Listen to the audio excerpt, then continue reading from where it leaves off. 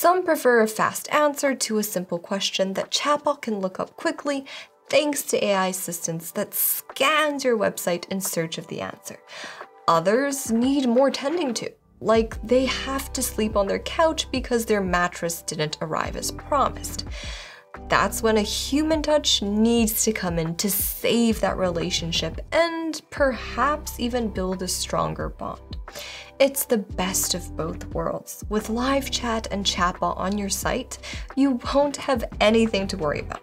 They truly are the ultimate combination for stellar customer service. And that's exactly why I've got a tutorial for you on how to add ChatBot to LiveChat.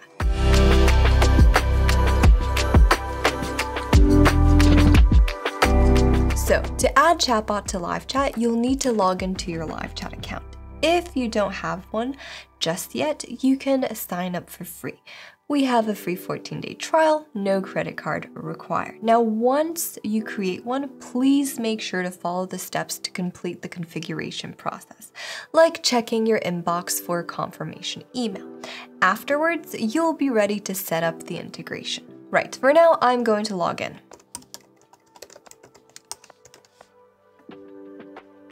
So once we're logged into our LiveChat app, we want to find the team section and then go to the chatbots tab at the top.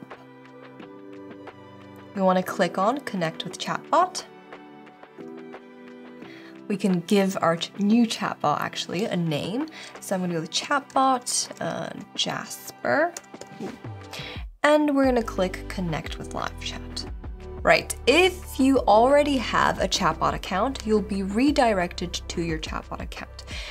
If you don't have one just yet, it will actually create a free 14-day trial for you automatically. So we have a few templates to choose from here. The first one being lead generation, which collects visitor contact details and gets new leads automatically. Then we have an out-of-office chatbot template, which asks for customer contact details when you're offline. And lastly, build from scratch, where you can create your custom chatbot in minutes in the chatbot editor. I'm going to choose the lead generation chatbot template, which will work best for transferring chats to LiveChat. Then I'm going to go and click on Add Chatbot. We want to select Manage in Chatbot. We want to turn on our story and click on Connect with LiveChat. We want to choose our story, so here lead generation bot, and connect with LiveChat. So this is our lead generation bot story. We want to close the pop-ups that we have here. So here we have our lead generation bot story. So everything here we see is our story. It's quite long. You can scroll around and see what we have here. In the beginning, we have our welcome message. So if we click on it, we can adjust it. We have various variants to choose from. I'm going to stick with this one. Then under the welcome message, we can see transfer to agent. So once we click on it, we have various keywords. So this is called the user input section. And if a customer mentions one of these keywords, the bot will transfer the chat to the agent. So you can also add your keywords that you'd like. Let's close this for now. Then we have the transfer to agent flow. So if we double click it, we can see the overall story tree of how a chat gets transferred to an agent. So in the transfer to agent bot response block, you'll find many variants of responses you can choose from, like thank you for your request, let me transfer you to one of our agents now, certainly I'll get in touch with one of our representatives in a moment, etc., etc. So definitely take a look around. After an attempt of transferring the chat, we have two scenarios. So one, success, chat transferred, and the other, failure, no agents available. So if there are no agents available, then the bot will inform the customer. If we click on the Inform the Customer bot response, we have, once again, many variants of responses to choose from. so you can click through them and see which suits you. Right, let's go back to the main story.